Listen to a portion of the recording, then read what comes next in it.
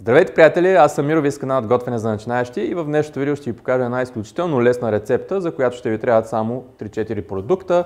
Тя е известна освен в България под името Пататник на тиган. В Испания пък я наричат тортия и ако сте опитвали подобно нещо, знаете, че е изключително вкусно, макар да съдържа в себе си само картофки, мазнина и малко лук. Аз лично, когато бях на гости в едно семейство на един мой приятел, жена му е испанка и тя беше правила тортия, страшно много ми хареса. Само че при тях картофите мисля, че не бяха настъргани, а нарязани на супер тънко, почти като чипс. Сега ще видим как ще се получи нашият пататник. Тук съм си приготвил вече и тиганчето, в което ще го направя, така че мога да започна с обелването на картофките. В класическата рецепта за този пататник лукът се реже супер наситничко и се слага суров при картофите, но според мен много по-добре ще стане, ако го направим на полумесеци и леко го запържим, защото по този начин ще карамелизира и ще стане още по-сладък и вкусен. Така че преди да настържа картофите, ще задуша за кратко лука в мазнинка, като го правя на тънки полумесеци.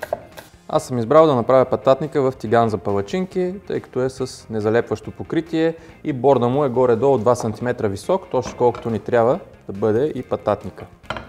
Изсипвам в мазнината лука и го оставям на много тих огън, леко да се позадуши и да поумекне. Докато лука омеква в тигана, мога да настържа картофите на едрата страна на рендето. Към картофите добавям и 2 цели яйца. Лукът ми вече изглежда чудесно и него също мога да го добавя към картофите.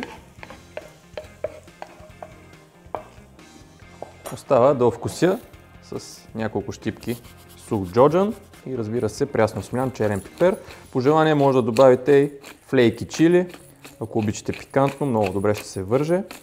Няколко щипки сол, трябва да има достатъчно за овкусяване, все пак имаме над 500 грама картофки, яйца и лук. Разбърквам всичко много добре, за да могат яйцата да направят спойка между лука и картофите.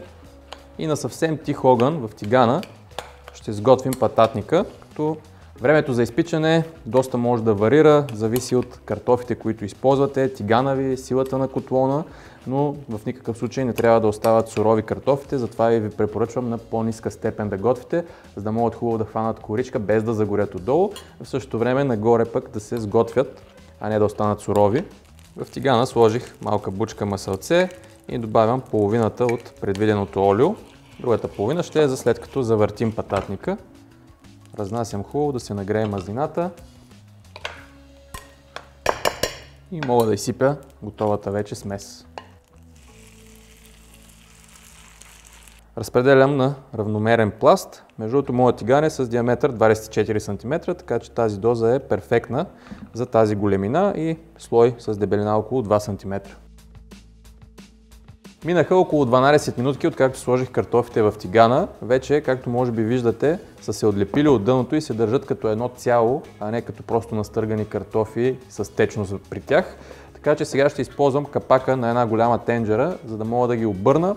Ще добавя малко мазнина в тигана и отново така много внимателно ще плъзна картофите, за да могат и от другата страна да се сготвят. Така че стискайте ми палци да не се разпадне. Слагам капака и завъртам. Много приятен цвят се е получил. Сега слагам бързо мазнината в тигана. Отново добавям олио, както и една малка бучица масълце. Маслото помага както за вкуса, разбира се и малко за цвета. Оставям го да се разтопи. И, както ви казах, внимателно връщам картофките в тигана. С помощта на дървената бъркалка много внимателно го намествам, за да може изцяло да се залепи за дъното и картофките да се изпичат равномерно. Оставям го за още 10 на минути на слаба степен на котлона. Минаха 10 минутки, дори малко повече. Според мен вече пататникът би трябвало да е готов. Между другото, предимството на това тиганче е, че много лесно се разпределя сместа и дебелината, но пък недостатъка е, че мазнината отстрани може да ви пръска по печката, така че имайте го предвид. Може да използвате тиган с малко по-висок борд. Сега го изсипвам директно на една дъска, за да мога след това да го нарежа на 4 хубави порции и след малко ще го дегустираме. Пататника се поохлади за 2-3 минутки, така че мога да го срежа. Уха е страхотно, а с тази апетитна коричка просто нямам търпение да го опитам. Най-добре е да го поднесете с кисело млекце, малко пресен копър, ако разполагате с такъв, но и сам по себе си е уникално вкусен. Изключително добро попадение тази рецепта, приятели. Надявам се Тези от вас, които си падат по картофи и такъв тип изпълнения, да я пробват и да се уверят сами.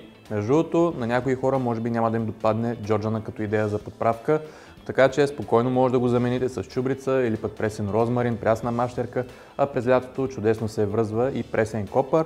Както съм казвал много пъти, подправките са за вкусяване по личен вкус, не е задължително да се съобразявате с моят избор. Надявам се рецептата да ви е била от полза и ако е така, да я споделите с приятели.